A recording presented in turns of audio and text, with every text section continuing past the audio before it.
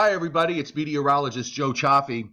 Let's take a look at what's going to be happening going forward because we're in for what looks to me like quite a roller coaster ride, aside from the fact that the obvious thing, which is the arrival of cold air. So let's first go through. Let me show you what's happening right now on the surface map. And when these are the surface map, and I've got the radar echoes overlaid on top of it. Here's the Arctic boundary running back just about to Chicago.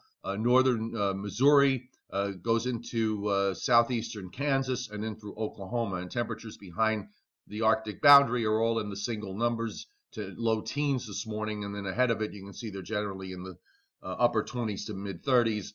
And there's a band of snow that has formed, a very narrow band across south central Indiana and then extends across, south central Illinois, southeastern Illinois into south central Indiana, then it's into southeastern Kentucky, southeastern Ohio, and in an arm that goes into West Virginia. Now, some of this is probably light rain, and we have some light snow on the northern fringe. So let me take you through what I think is going to happen, because we're going to have, one system basically always winds up setting up the other. We do have this little weak wave that's going out underneath us, and the GFS keeps the two areas of precipitation separate, developing an area of rain to the south, an area of snow to the north that goes across Pennsylvania on a diagonal into New York State. This is light stuff. It's not a big deal. And then we've got the big high coming in behind it. Now, I think there might actually be a second little wave tomorrow night. You can kind of pick it up here with this little light area of precip. And it's quite possible that there might be a little bit of snow for parts of Long Island and coastal New Jersey out of this. It's not a big deal. Maybe it whitens the ground, and that's about it. And then the core of the cold air bottoms out tomorrow evening into Friday morning. It starts to slowly begin to pull out. Now, this high is going to go out very close to southeastern New England. It might be a little further north, or it might just kind of in this average position. You've got this low that's coming out of Colorado, and you can see there's actually quite a bit of snow that develops on the northern edge of a very strong warm front. This warm front is actually pretty supercharged, and I just want to we're going to take a look at that. I'll show you what exactly is happening here. You've got a lot of warm air that's pulling up northward, right up in here. So there's a warm front that's setting up just like this. Actually, it's probably more pinched down somewhat because of how the isobars are and where the high is. So the cold air is actually pinching down into the western mountains of North Carolina, into western Virginia and West Virginia. And that's going to be important because when we move just 6 hours later, by Saturday morning, we have an area of ice, freezing rain for much of interior Virginia and into the western part of Maryland. Now, for central Maryland and into Delaware, that's snow, and also into the entire area of southern Pennsylvania, including south central Pennsylvania, as we have a number of watchers from York, Pennsylvania, that are on SS Storm Chasers. So a big hello to you guys and gals. And you're going to get some snow out of this.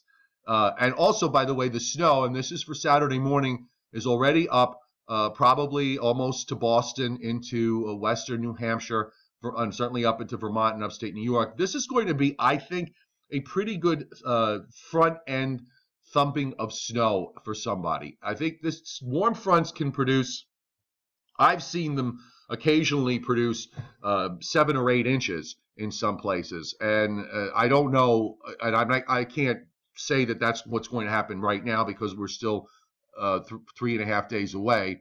But sometimes when you get these supercharged warm fronts coming into a departing Arctic air mass, you have a really good overrunning setup and what we call warm air advection. In other words, warm air advecting from one point to another, and that's exactly what's happening. We're seeing that coming up into the Northeast and into parts of the Great Lakes as well.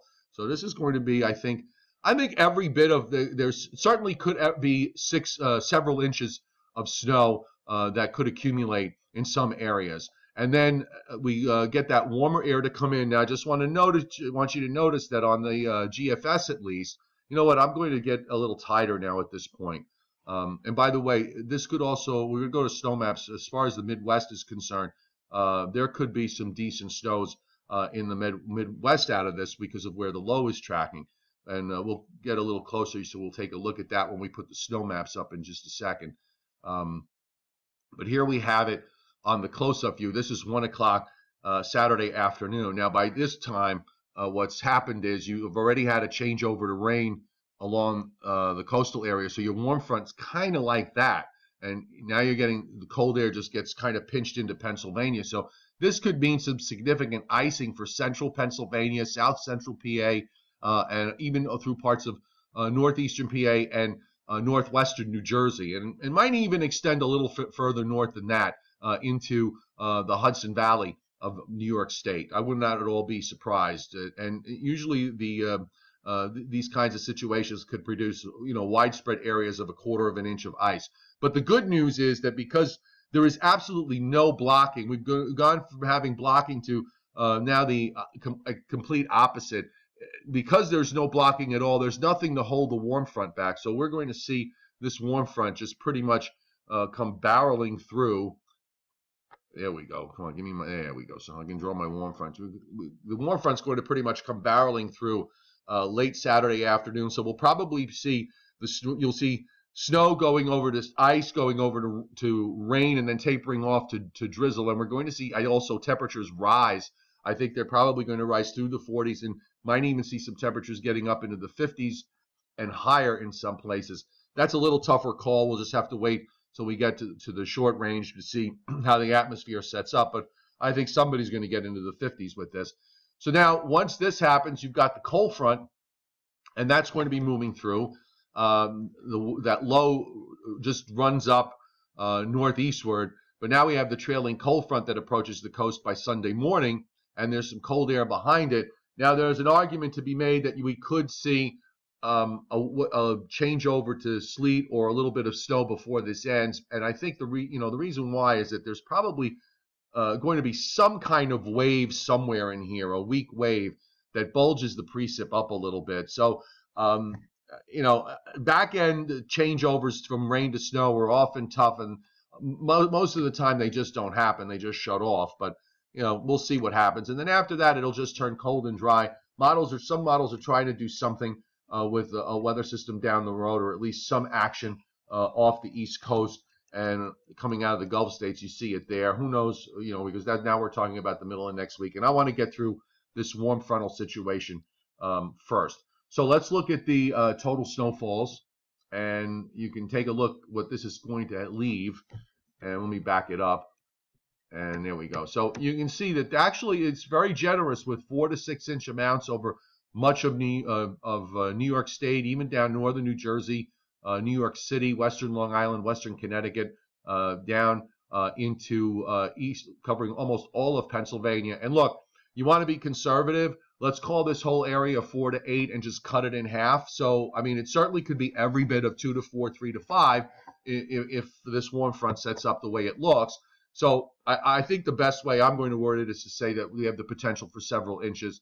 And you can see across the Midwest, Chicago does well with this. Most of Michigan, back through southern Wisconsin, northeastern Iowa, northern Illinois, northern Indiana, Ohio, not too bad. And there's even measurable snows that are occur down through West Virginia, northern Virginia, around the Washington, D.C. area, through much of interior Maryland has a pretty decent shot of snow here with that warm front. So, this is going to be interesting to see how it all plays out. I'll get you a tighter view so you can for the Northeast, we'll get a little tighter view here. And there we go. And you can see how this is all playing out. So, it actually is fairly generous in terms of snowfall, but you want to be conservative as a forecaster. I'm just going to mentally cut these numbers in half and say that the potential certainly would be there for several inches of accumulating snow based on what I'm looking at on this model run. This GFS model run, by the way, was colder than the prior run. So I want to see if that's a trend. I want to see if the European jumps on the same bandwagon. It was kind of similar to this. It was a little on the warm side last night, but it was so was the GFS. Now this model's colder, so I think we're going to be playing that game back and forth.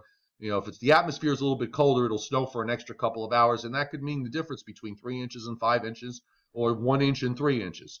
So we'll see how it plays. Meteorologist joechaffee.com, weatherlongisland.com, nycweathernow.com, ssstormchasers.com, and download my app and subscribe to my forecast. The app is free. The subscription is just 99 cents a month. If you want forecasts for New York City, Long Island, Connecticut, New Jersey, Eastern Pennsylvania, and the Hudson Valley, that's all zoned out in specific zones. So wherever you live, it kind of comes down to your level area. You get my forecast at least twice a day. You get what I think. You don't get what a computer thinks. You don't get computer icons that change every three or 4 hours. You get what I'm thinking in terms of your local forecast. So have a good day, and we will talk to you guys later. I may throw up my Facebook video later on, and I'll throw it up here on YouTube. All right, so have a great day.